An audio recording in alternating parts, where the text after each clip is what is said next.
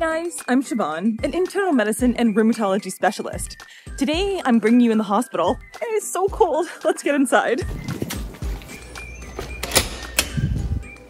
So this is actually only the second time I've been at this hospital as an internal medicine attending. It all still feels very new. You kind of feel like the new kid at school.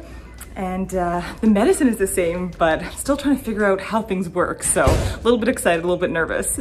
The first step is figuring out how many patients were admitted to me last night from the emergency department. So let's head to the computer and find out. That actually reminds me of a question that I read a few days ago from one of you guys in the comment section, asking, why do I see patients in the emergency department when there are emerge docs?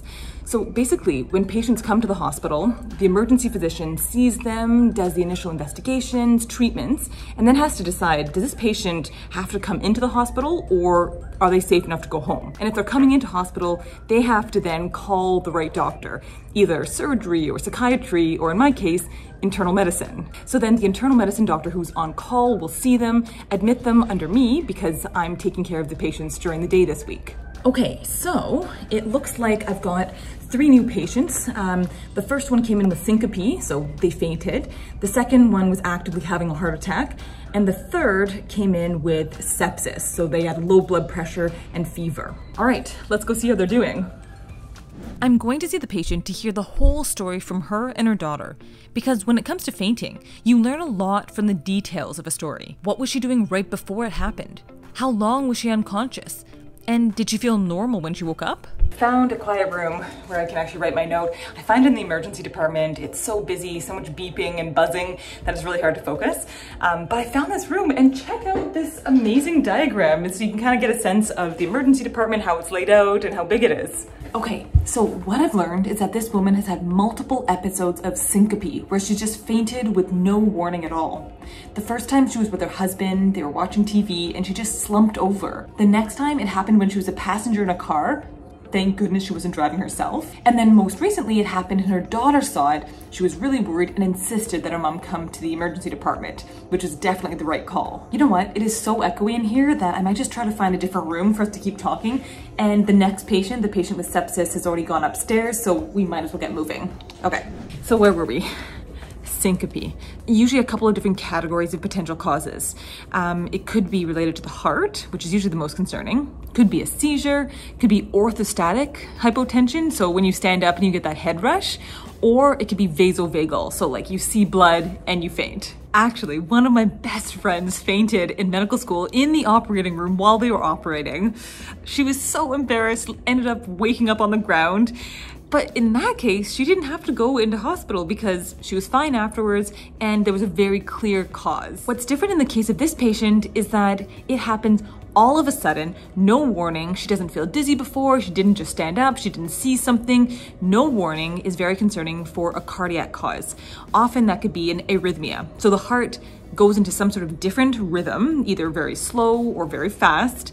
And because of the way the heart is contracting, you don't get enough blood going to the head, and so you can't remain conscious. Basically, my plan is to investigate each of these possible causes with the most concern put on the cardiac causes. So we're gonna actually have her hooked up to a cardiac monitor the whole time she's here, whether she's going to the bathroom or taking a shower.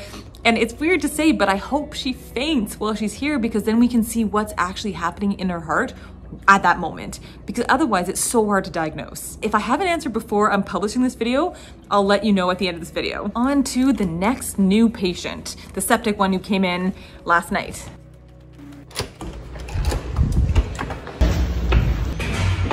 So sepsis is a condition where the body has an extreme reaction to an infection, and it can lead to organs shutting down, and it can even be life-threatening. So the key is recognizing it early and giving antibiotics and lots of IV fluids right away.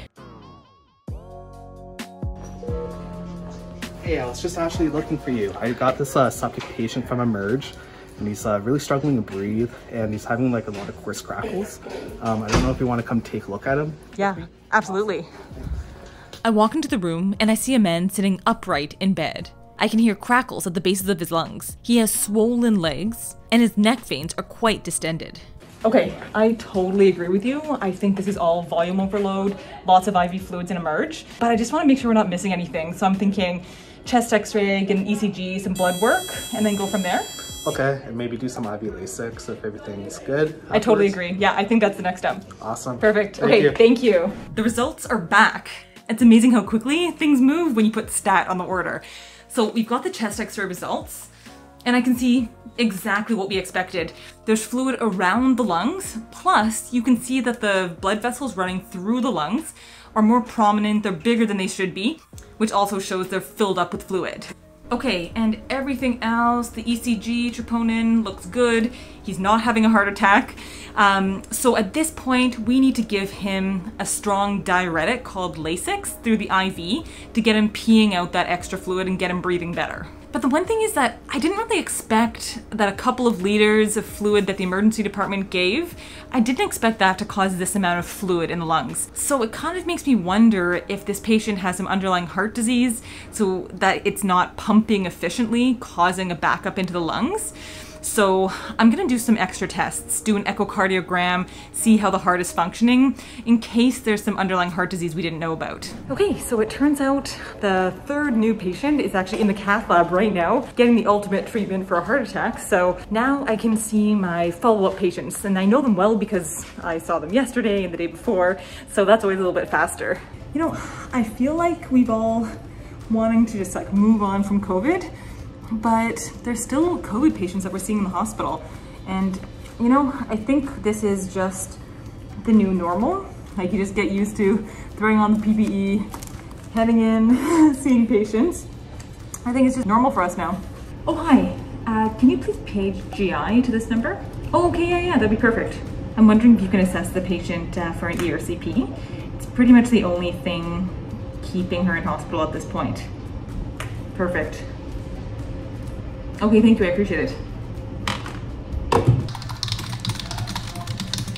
Hey Siobhan, mind if I ask you a question? Oh yeah, for sure. Okay, so I have this patient in 308, and I just noticed this morning his potassium was a little bit low, and he's also been having some more frequent PVCs than he was yesterday.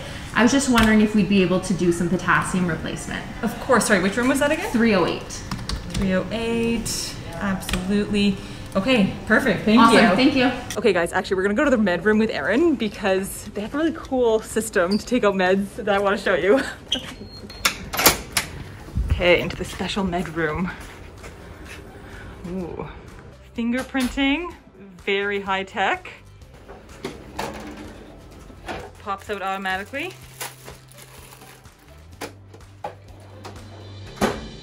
And there we go. Potassium to go. Okay, time for a little snack / lunch, banana, protein shake. I was hoping that Mark was gonna be able to come join us, but I just texted him and it looks like he is just swamped. Over 20 patients on his list, and he got way more new patients than me overnight. So he's gonna be working hard, I can tell, till the end of the day. I can tell when his text messages get shorter and shorter. Poor guy. It's funny because when we're filming, I want it to be a bit of a crazy day. I'm hoping that you're gonna see something interesting, but at the same time, if it's too busy, like it's just impossible to film. So you kind of need this in between. So hopefully next, I don't know, maybe later this week or next week, Mark and I can film something together because we have a lot of fun doing it. 4 or 5 more patients to see, something like that. And then I want to loop back around and see that septic patient one more time, just to make sure that he's breathing better. But guys, it's really fun to be vlogging again. I haven't done it in a while and I love sharing these days with you. Done seeing all my patients. You won't believe how many patients with rheumatological conditions like gravitate towards me. I've got a patient with rheumatoid arthritis, psoriatic arthritis, another one with suspected lupus, Sjogren's, all on a list for internal medicine. Like these aren't even, it's not even my rheumatology practice. So I like it. I like that I can use my skills, you know? Okay, so now let's find out if Mark is done. I have a feeling he won't be, but I think I know where he might be writing his notes. He's usually hiding on the other side. I knew it, there he is, hard at work. Do you still have a lot to go? No, I'm just taking my last note actually. Oh my God, that's amazing. Yeah. We actually get to have dinner. Good timing. Okay, so it's the end of the week, so I wanted to give you an update about that patient who fainted. So we imaged her head, we imaged her heart, and everything looked normal. But she never fainted again while she was in hospital with us. So I'm gonna send her home with a Holter monitor, which records her heart rhythm, and she even has a little button that she can push if she faints or if she has any symptoms, so her cardiologist can then look really closely at those times. All right, that's it for now. Don't forget to subscribe if you want to see more videos like this, and that way I'll see you in the next video. So, bye for now.